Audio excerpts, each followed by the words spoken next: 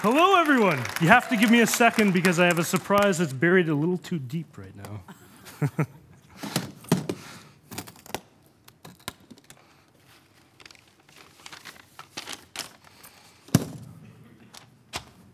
Okay. My name's Rylan, and I am an inventor.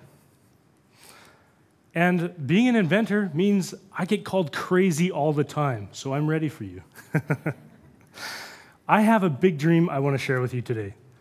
I want to live in a world where everyone has a magic wand. Does that seem crazy? Who here already knows about my project? All right, it is crazy, because only like 5 hands went up, so that's awesome. Okay, so a world where everyone had a magic wand. It's a crazy idea, but I'm here to tell you today that it's possible because of a technology called 3D printing. If you think about it, a 3D printer is really a lot like a magic wand. I mean, you wave your mouse around just right, and then real objects emerge on your desk. Poof, just like a magic wand. It's amazing that technology could actually possibly do something completely magical, but it happens over and over. The internet's just like that. And I'm going to remove some sticky notes from my screen. Hey, they're great. I should probably read them. I do everything you say. Oh, it's wonderful. Bang on. Okay. So, a world with a magic wand. I actually think that technology, well, one of technology's answers to the magic wand is the 3D printer. Now, who here doesn't know what a 3D printer is? Okay, cool. I better cover that. I better cover that. Most people do, but okay. A 3D printer, I've got a great analogy for this. It's sort of like if you were making a cake and you had that bag that the icing is in. And you could, I could ask you, if you had that bag, could you squeeze out in just the right pattern to make a cube? Could you do that? Just kind of stacking it. Don't say no, you gotta say yes. You gotta, yes. Otherwise you don't get it. Okay, so you squeeze it out and you keep going and you make layer after layer and you could just make like a cube of icing or a castle of icing. Okay, now if you got a robot to hold that bag and squeeze out the icing, then you would have a robot that can make anything your computer tells it to. So that's kind of what a 3D printer is. Okay, so there's just one problem. Whew. It's a big problem. They cost thousands of dollars. Really, really good ones cost hundreds of thousands of dollars, and that's really getting in the way of everyone owning one, including myself. I usually try to stay away from working normal jobs so that I can be an inventor, which makes me broke. I'm always broke. And when I get really, really broke, I get a job for like 3 weeks. Okay, so, and that's how I started working on this 3D printer. So, but price aside, let's just picture what a world with a lot of 3D printers in it would be like. Have you ever had this experience? You're walking in a store and, oh, look at that. That's exactly what I need. Oh, not quite.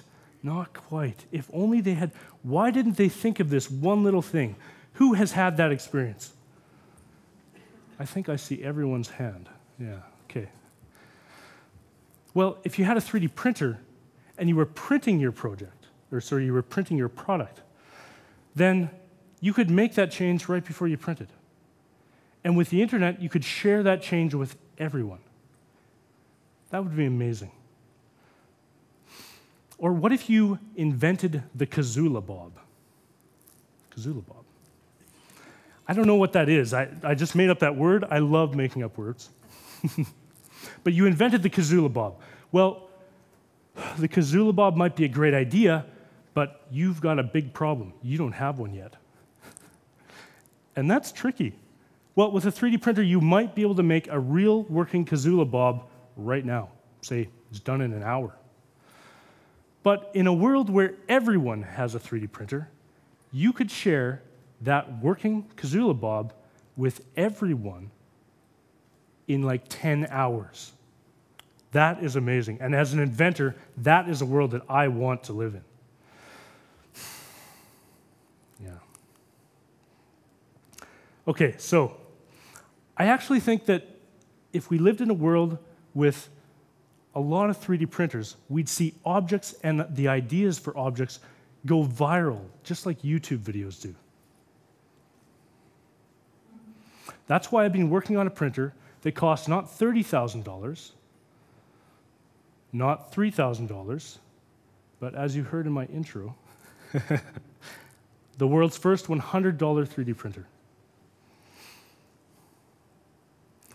And I'm not the only one that thinks this is a great idea.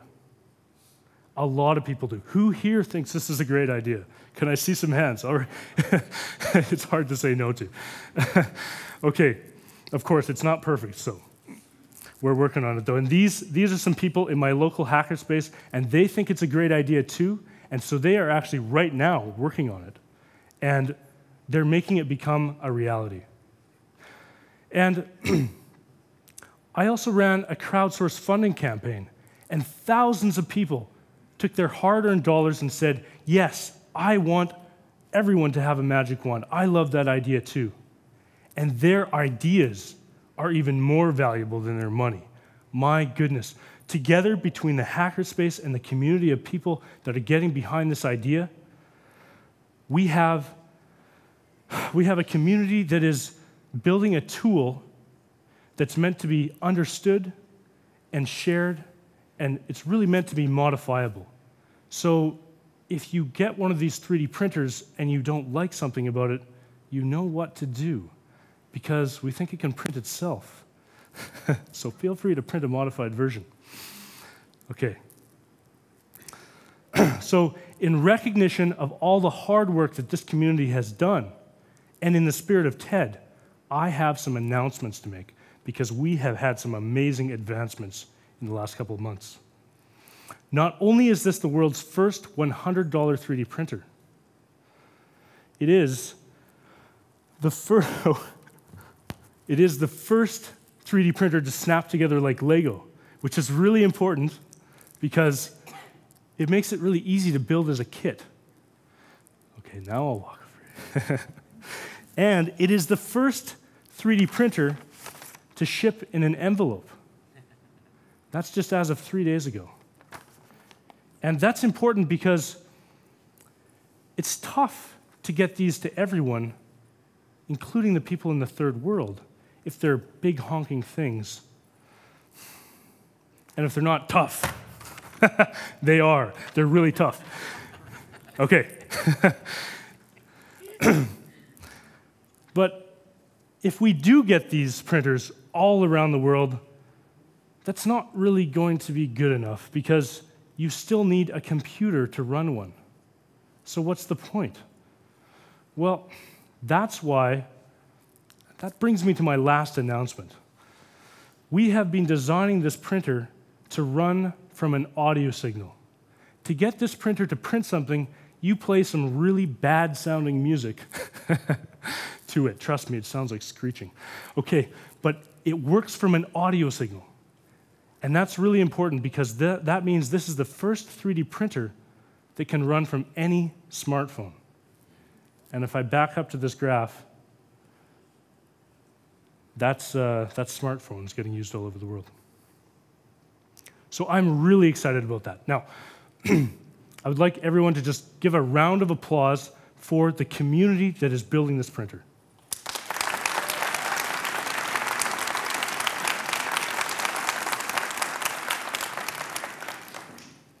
Okay, that is my talk, but I still have 9 minutes left, which is wonderful because I'm enjoying this.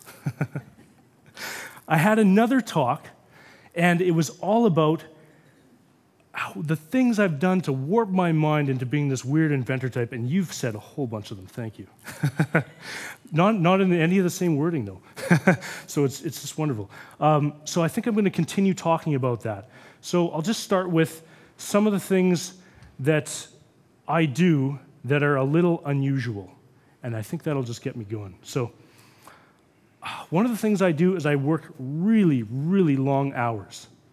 Like, all I do is work. And I really mean it. Like, I work in the shower because I'm thinking. A lot of my work is thinking. I work in the shower. I work while I'm brushing my teeth. Sometimes I brush my teeth for like 15 minutes and I'm bleeding and I'm like, oh, okay, move on to the next subject, right?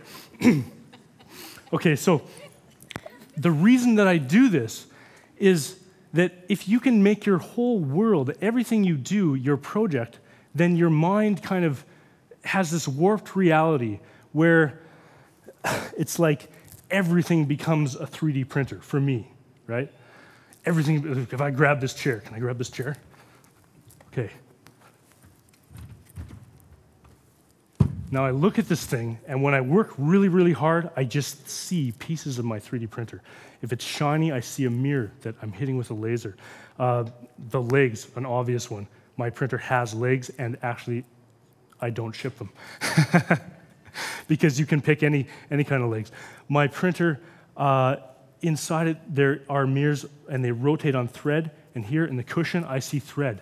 And so when you really, really focus on just your project, then your mind becomes just kind of weirdly twisted, and everywhere you go in the world, you see a wheel, and you're just, that's the wheel on my printer.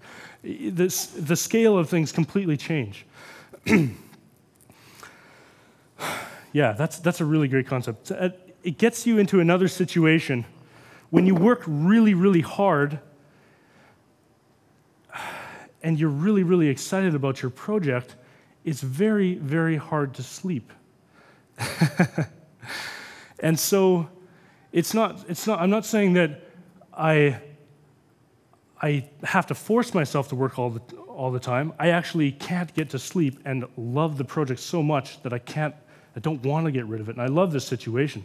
So, the most intense time for me was this week. I worked 3 36-hour shifts, 36-hour-long days. I'm not saying this is healthy. It's not. I did it. Oh, it was rough. But an interesting thing happens when you focus that hard on your project. All of those 70,000 thoughts are all about your project. And when you do fall asleep, you keep working in your sleep. And the ideas that you have are like as wild as your wildest dreams.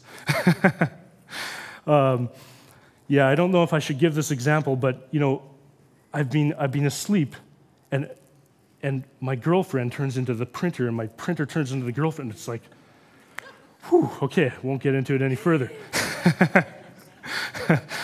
Okay, so another thing that I like to do is completely redefine what a problem is. I think I should come up with a new word that replaces what I define problems as. I define problems as opportunities for solutions. I don't really see them like the Oxford definition where they're these unwelcome and harmful situations.